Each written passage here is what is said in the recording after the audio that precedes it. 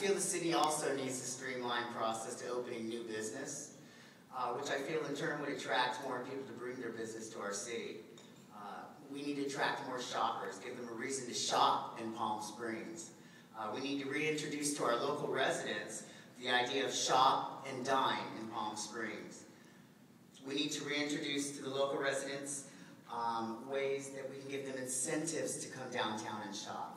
What I'm saying is I feel one of the biggest problems our businesses face is we need to keep our residents shopping here on the main street.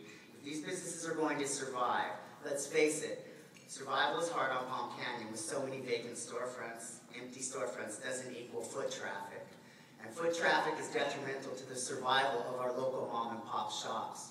So we as city leaders need to reach out to corporate America and bring back our shopping district, which in turn brings the city revenue. And with that revenue, we can again become that thriving downtown, uptown that makes Palm Springs so famous and the world destination that it is and will be again.